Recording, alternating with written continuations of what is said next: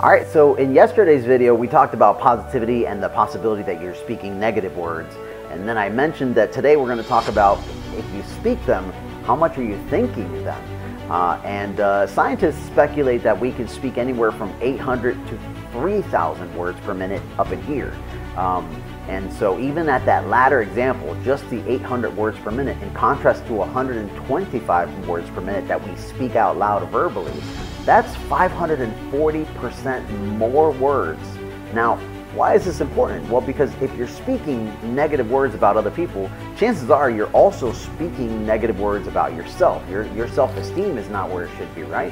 And so if you're doing that, then 540% more you're thinking negative words about yourself. What do you think that does to your self-worth and your mental health? It deteriorates it, it erodes it, no different than a water drop can erode even a rock. So we're going to address that more next week. I'm actually going to do a couple of videos now for just a couple of days. I'll do some comedy videos and whatnot. I think it's important to have the balance, not just obsess about mental health.